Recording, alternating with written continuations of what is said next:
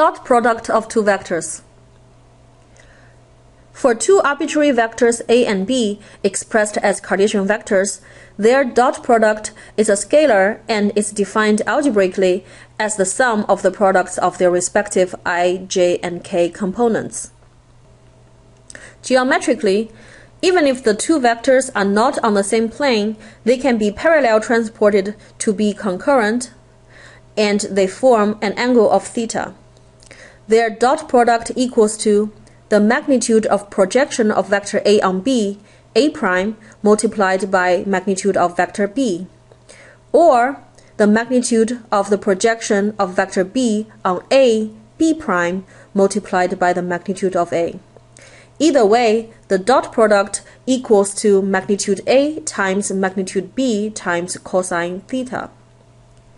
Because of the algebraic and geometric definitions of dot product can now be used to find the angle theta between the two vectors A and B following this formula. Or we can use dot product to find the projection vector of any vector along a specified axis. Note, UA is the unit vector along the AA axis.